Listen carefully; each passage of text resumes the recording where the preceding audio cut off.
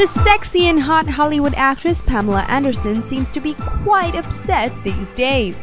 And it's not because she's reportedly termed as broke, but because of singer Janet Jackson. The Baywatch actress was very disappointed when she got to know that Janet signed up as the new face of a fur firm.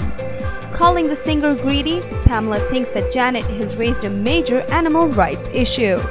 Interestingly, even the activists from the largest animal rights organization, People for Ethical Treatment of Animals, PETA, supported Pamela and called Jackson's decision a desperate one. In a recent interview given to a popular US magazine, Pamela was quoted saying, "It's disappointing. Janet has spoken out against fur before. I don't know why some people stop listening to their heart. I guess some people get greedy, but it's sad." Looks like Janet is into some big trouble after being criticized publicly by both PETA and Pamela Anderson.